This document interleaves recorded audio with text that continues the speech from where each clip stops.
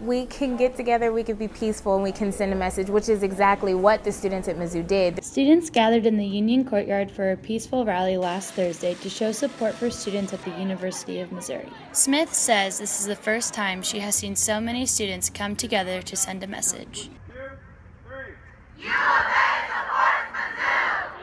I think if we're able to create a sense of family at the University of Arkansas, there's no reason why we can all say woo pig sue and call the hogs together, but we can't embrace in conversation together.